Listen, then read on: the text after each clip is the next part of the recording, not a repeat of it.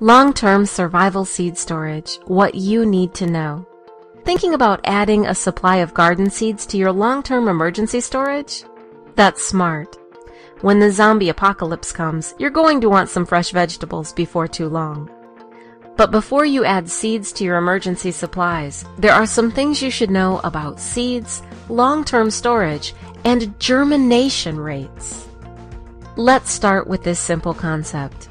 Nature has designed most seeds to stay dormant for a fairly short time before they will need to germinate and grow again.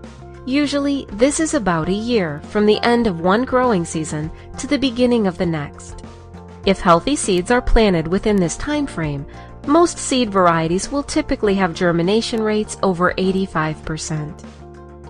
If these seeds are improperly stored for an additional year before planting, germination rates can plummet to less than 50%.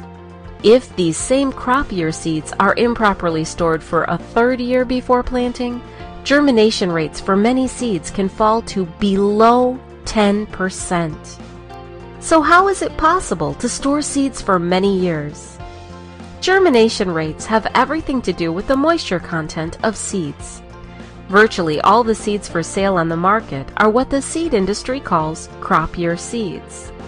Crop year seeds are intended for planting in the next season.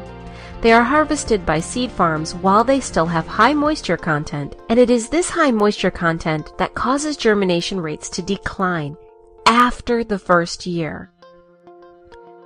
The secret to storing seeds for many years is carefully drying the seeds to their ideal moisture level, which is different for each and every type of seed. Seeds that are scientifically dried to their exact ideal moisture level using highly specialized drying and testing equipment can still sprout with over 80% germination rates after being stored for up to 10 years. The germination rates of properly dried seeds will begin to decline like all seeds, but they decline much more slowly than regular crop year seeds. After 15 years, many seed species can still have germination rates over 50%. If you store your properly dried seeds in the freezer, you can lengthen their germinating lifespan even more. Sadly, some producers and sellers of quote-unquote survival seeds simply don't understand these principles. They buy crop year seeds in bulk and assume that simply sealing these seeds in an airtight mylar pouch will keep the seeds safe for long-term storage.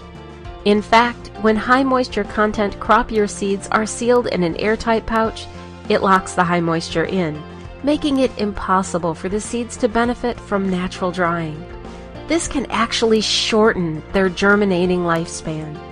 The last thing you want to discover in a survival situation is that the seeds you so carefully stored won't germinate. It's very difficult to know which sellers of long-term storage seeds are selling seeds that have been properly dried. But you can rest assured of this fact. Legacy seeds are scientifically and properly dried for long-term storage. They cost more than many of the other survival seeds you have looked at, but now you understand why. When the zombies come, man, those tomatoes are going to taste great.